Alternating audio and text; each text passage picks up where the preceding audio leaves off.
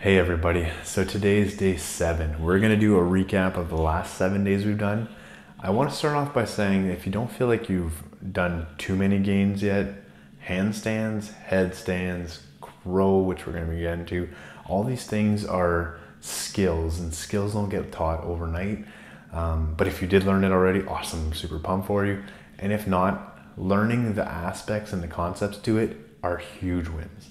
The more that you get the muscle memory that comes with that and the skill set, the strength and the mobility for it, you're gonna get there. It just takes progression, repetition. And if any day feels impossible, it's okay to repeat days, kind of rotate them, whatever you feel is required for yourself. That being said, today's a recap day, so we're gonna go over the 7 days we've already done. We're gonna start off with our wrist health, go into some retraction, review as we always do, kind of the fundamentals of a handstand, and then warm us up, do a few headstand things that we haven't done yet.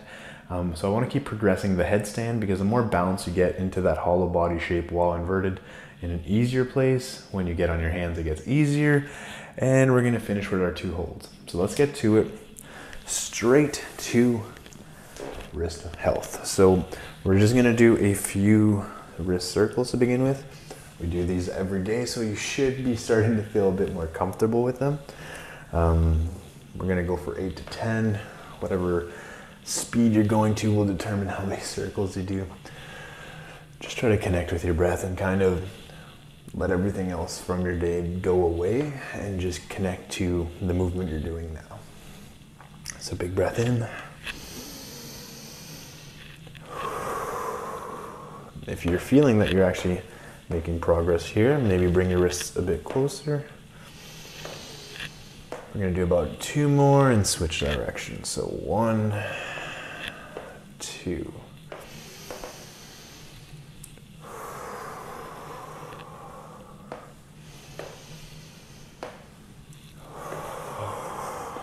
Awesome, we're gonna bring our fingers forward. We've done these many times now. So cat-cows, we're gonna do 3 just to kind of wake up our spine, and then we're gonna do 3 where we are just adding a bit of a range of motion into our wrists. So big breath in, stomach down. Exhale really high up with that spine.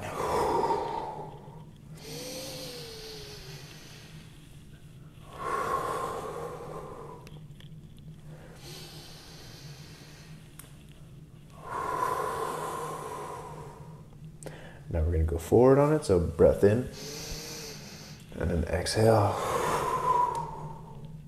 Breath in, exhale, breath in, exhale. Awesome, so those are all extension exercises. Now we're gonna go into the opposite direction, so we're gonna do the flexion. I know we've gone over all these things, but repetition is key, so pointing fingers towards ourselves right now. Biceps forward, so never back, forward. Nice long arms protract whenever possible to remember that action. So pushing away, and we're just going back and forth here. So if you remember day 1 of doing these, it may have felt quite a bit tighter. If you're feeling already looser here, that again is incredible because this at the beginning for me was extremely difficult.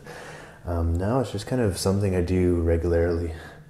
I still have a lot of sensation in this direction, but it definitely isn't something that is overwhelming like it was at the beginning. And then we'll do one last variation for flexion. So palm up, we're just gonna elbow touch, bicep, and then go towards the anchored hand. Or away from it, I should say. Elbow down. And let's go, we're doing good here. We're gonna go for another 2.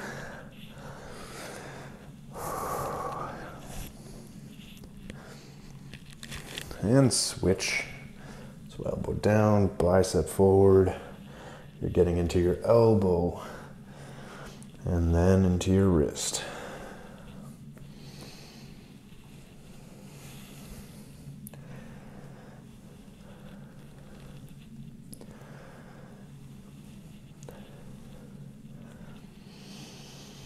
Just one last one. Awesome. So now we're gonna get into protraction. So we're not gonna work a bunch of forearm strength drills. We're actually just gonna go into protraction because it on itself, we're gonna be putting weight on your wrists, you're gonna be working the strength of your forearms. So protraction, the first one I'll try and face you a bit more just so that you can remember what it looks like. And then from there, the next one, we're gonna flow through the entire exercise. Fingers pointing forward, same thing as handstands, trying to keep your fingers, your hands underneath your shoulders, shoulder width apart as the spread. Bring your knees back as if you're doing a tabletop, trying to stack everything. So trying to hold that hollow body shape or that cat spine. You're just gonna bring your chest down and then back up. We're doing that for 5, 4, 3, 2, 1. Second round, we're gonna bring our legs all the way back, do this in plank. So really tall spine, bring that butt down by squeezing your glutes. And then from there, still same thing, 1, 2, 3, 4, 5. So you got 2 options for the next exercise. You can use your handy dandy blocks. Bring them even with mid thigh. And together we're gonna do 5 where we're gonna bring our butt up as much as we can, as well as our knees, trying to keep everything leveled with our toes staying on the ground. Our toes should be extended. So laces aspect of the feet on the ground. Big breath in. We're doing 5 of this. And then the next round, we're not gonna take the breaks between. We're just gonna go through the entire thing. We're gonna feel a good push through this exercise. Later on, we might do 2 rounds of this, but for now, let's enjoy this. With time, you should be feeling like it's easier to get lower and lower, but we're still in week 1, guys. Let's go. So first 2 fingers, biceps forward, lift. For 1, knees don't come all the way down. 2, 3, 4, 5, and see if you can hold it for 5, 4, 3, 2, 1. Okay, so we're gonna do this whole session without any pausing this time. So tabletop, flex your feet. We're gonna go right to it. So chest down and up for 1, 2, 3, biceps always forward, arms locked, 5. I'm gonna do 1 extra. Going into plank, squeeze that glute or that butt. Cat-shaped spine, holding this plank for 1, 2, 3, 4, 5. Bring those knees up, go on the top of your feet. Grab the blocks as needed. Bring them halfway through that thigh. We're going up for 1, 2, 3, 4, 5. Hold it here for 5, 4, 3, 2, 1. Those are always great. The more reps you get into those and everything lengthening, the more you're gonna feel that push strength come in. But let's get into the next part that we've gone over. The hollow body shape. I know we practiced it while we were in plank there and keeping that cat spine, but we're gonna do it while we're working our core. So one of the biggest changes for strengthening your handstands is when you can truly get that hollow body shape. You're actually gonna end up getting a really tight midsection. It's just a perk of handstanding. So onto your back. Big breath in. We're gonna keep our heels even with our knees for the first round. We're doing like an inverted crow. Keep that tailbone, the bottom of it lifted slightly. Arms up. We're going for 10, 9, 8, 7, 6, 5, 4, 3, 2, 1. Hands down. We're gonna keep everything tight as a unit now. Touch your toes to your chest. Knees to your chest, sorry. 2, 3, 4, 5, 6, 7, 8, 9, 10. On your last one, keep that lower spine up. Try and see if you can bring your legs a little bit farther while doing that. And arms up for 5 or 10, 9, 8, 7. See if you can lift a little bit more. 6, 5, 4, 3, 2, 1. Let's get a little bonus hip stretch here and do a little happy baby. Oh, just a little way of releasing your spine for a second.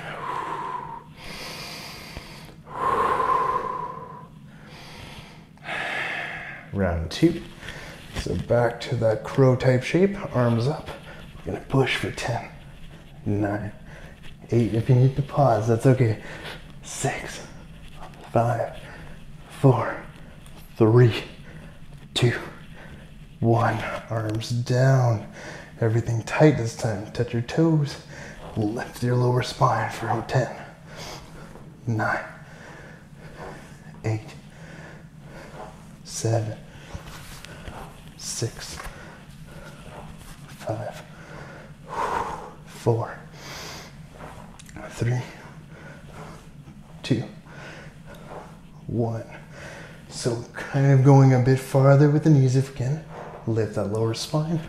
Shoulders up for 10, 9, 8, and 7, and 6, and 5, and 4, 3. Lift a little bit more. Lift that ceiling. 2, 1. Just add a little bit more mobility. Bring that leg across. If this is a lot, keeping that mid toe even with mid knee, grab across. And if it's not too bad, grab the inside of the foot, grab the inside of the opposite. We're just gonna squeeze that. Trying to keep our lower spine down and just hinging our knees towards ourselves. Just always opening up that glute whenever possible. And we're gonna do the opposite side for that stretch. What we do on one side, we try to do on the other. So keeping that lower spine down and then hinging closer. Awesome. And just allowing some time to breathe. Okay, so now we're gonna get into our headstand play. So, oh, there's no button on this hat. Okay, perfect. So for this, you know, I'll just take it off regardless. For this, we're actually gonna go closer. Let's keep getting closer to this wall. It's our friend. Paul is the best. Paul the wall, good times. The closer we get to the wall, the easier it is to stack. I know I've said this like many times, but it'll just feel more and more so. The closer you get to it, you'll know the truth of it. So we're gonna get a bit closer. We're gonna go for traditional headstand. So boom, make that triangle, top of your head. So crease of your palm, crease of your nose, where that finger lands, middle finger, that's where you're putting the weight on the ground. And then from there, we're coming up. What we're gonna do is 10. So my magic number for reps is technically 10. It makes me feel like I'm comfortable landing a skill. We're just gonna go with it. No science behind that, but it just feels like a good number. Double digits are always nice. So we're gonna go up into that headstand. One foot's gonna stay up, the other one's gonna come to it. We're gonna bring our knees down, touch the wall, bring one leg up, the other one's gonna come to it. I don't care if you walk your foot up that wall to bring it to it, and then you're gonna bring it back down to a tuck, touch the wall. We're going for 10. If it's 5 rounds of 2, if it's 10 rounds of 1, whatever it takes, you can pause to finish it, up to you. So let's just go for it. If you need to watch me for the first 1 or 2 and pause and you wanna join in after, also okay. I'm doing 2 rounds of 5, but like I said, do what works for you.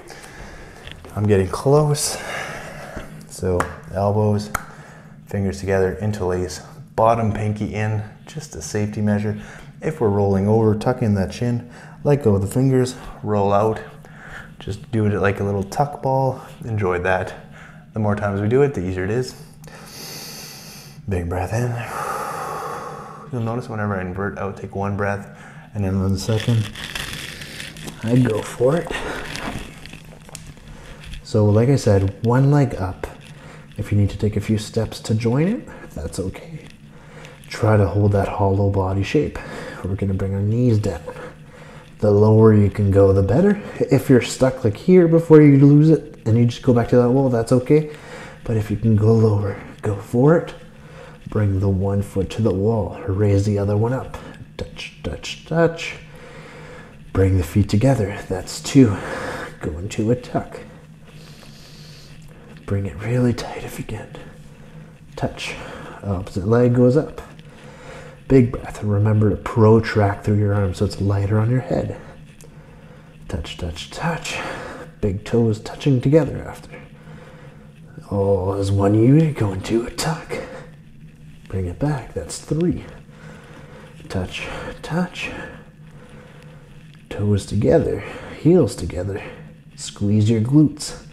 Try to feel like you know where you are in space. Knees down. That's 4. Last one for this round. Together. Big breath. And then exit.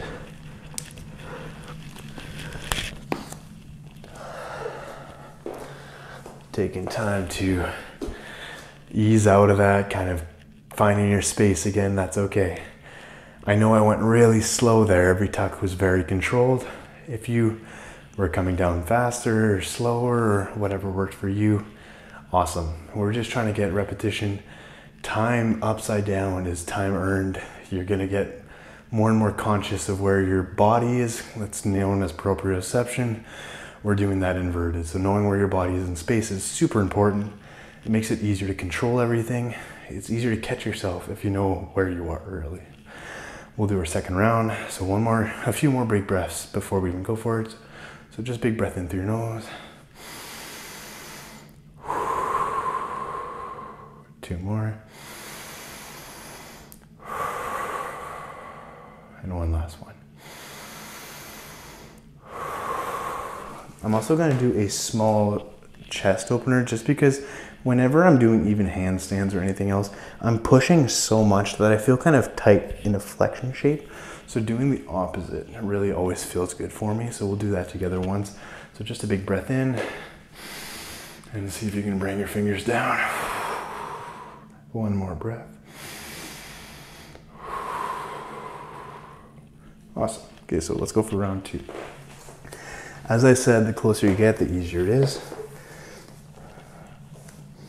I know it gets a bit scarier as you do that, but just trust your process. Go to where it feels right, and with time, get closer. So boom, boom. Interlace fingers, bottom pinky in. I already know where it is, but top of your head by the crease of your nose. And let's go for it. So 1, bring the foot up. See if you can just glide right to it. Big toes together, tuck. We're going for 2. Knees coming down.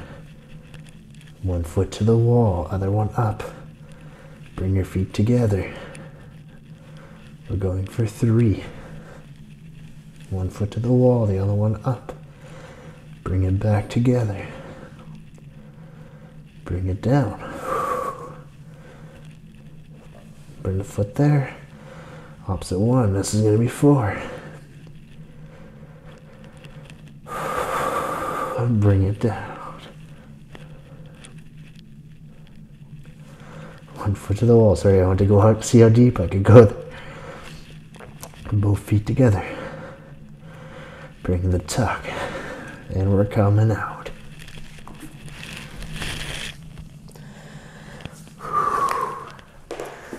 And that was round 2. So everything, if you have more mobility, getting that tuck tight is impossible if you can't even do a squat, right? Like not being able to bring your lower or your upper hips to your lower stomach is practically a necessity for moving, well, in many fashions, especially the shapes for handstands. So everything getting easier happens when your body moves with more ease. Let's do our last 2 holds. So our 15-second holds. And that'll be it for today. I hope you're enjoying this. I hope you think these are creative or different, or hopefully they're things that are new to you. And if not, I hope you enjoy putting that rep, that time in as well. So stacking, trying to keep hands underneath our shoulders. It's always hard to do, so I do recommend filming. I'm probably wider. I tend to do that. So it's something I have to work on, and protracting as well, because I'm so much more practice at bent arm strength that you might see that I have a slight bend in my arm, my handstand, something I'm working on, but just to be conscious about it. So film yourself, you will see those things. This is not something that's out or uncommon. So being able to fix that, it just takes some time and some work, right? Just gonna check. We are still getting some. Perfect. So last 2 handstands, big breath in. Exhale. Big breath in. Come on up. So as I said, it gets easier as you come closer. Big breath in. 15, 14, 13, 12, 11, 10, 9, 8, 7, 6, 5, 4, 3, 2, 1. Awesome. So also practicing how to get out if needed is always important. Feel comfortable with that. It might be a faster switch. So get comfortable with taking a few breaths after as well. I'm actually not that bad. I do this all the time, but it is a big learning curve. We're gonna go for our last hold in a few seconds. We'll do like we did yesterday. Just because I know that I'm really tight. I don't know if you are, if you're a lifter or anything like that. You may feel where your upper body is kind of like, whoa, holding these shapes for a longer period of time is getting tough. It will either get tougher if you don't work on mobility, or easier just because of length of time in practice. But let's make sure we kind of add some stuff to open it up as well. So elbows on your blocks. Big breath in. We're just gonna do 3 breaths. So just bring your chest through. Try to point our fingers towards our back. 1.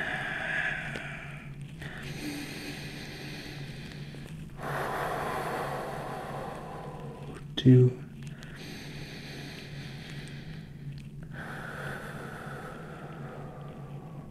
3.